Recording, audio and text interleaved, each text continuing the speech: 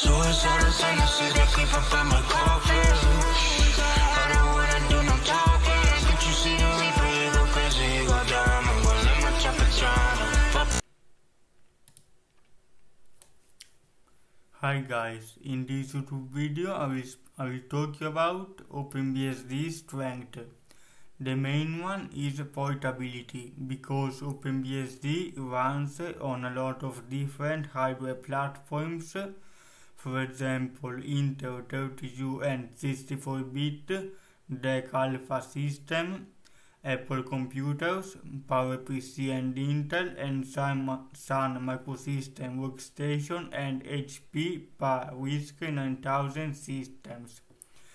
The OpenBSD team wants to support many different hardware architectures, but when a hardware platform is too obscure or obsolete, they stop supporting it. For example, 68,000 Macintosh and Amiga systems are not supported anymore because they are used by very few people.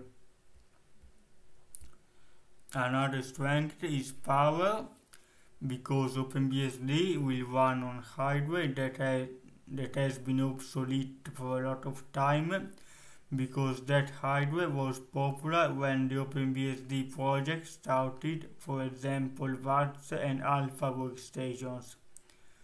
OpenBSD will make your system faster because it is focused on performance, since the main system is made to run on such different architectures. The third strength is documentation. OpenBSD thinks that the documentation is very important. Documentation errors are considered serious bugs, because if the documentation is wrong, people can do mistakes and make their system dangerous or insecure.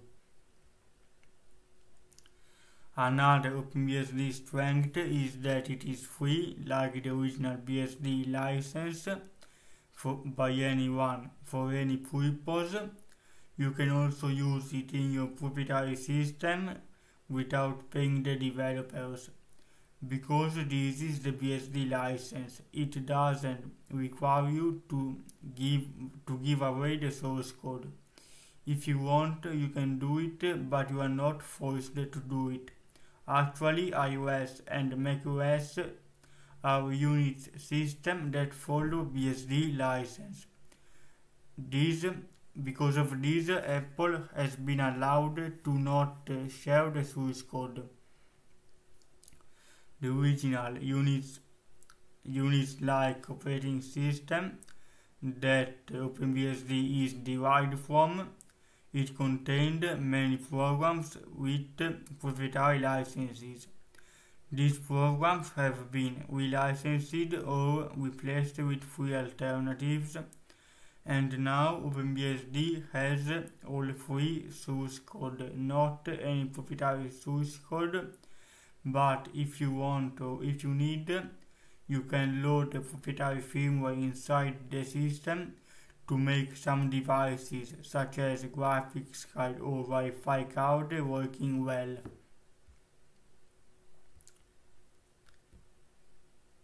The other strength is correctness. The OpenBSD developers write programs in a reliable and secure manner. It is very important to fix all the bugs. They follow Unix standards such as POSIX. Their code is audited for correctness, and anyone who tries to introduce incorrect code will be warned that OpenBSD project is not for him. And the biggest selling point is that OpenBSD wants to be the most secure operating system in the world. Maintaining that position requires effort. The OpenBSD developers every day they scan the source tree to search for troubles, to fix the issue before people can use it for damage.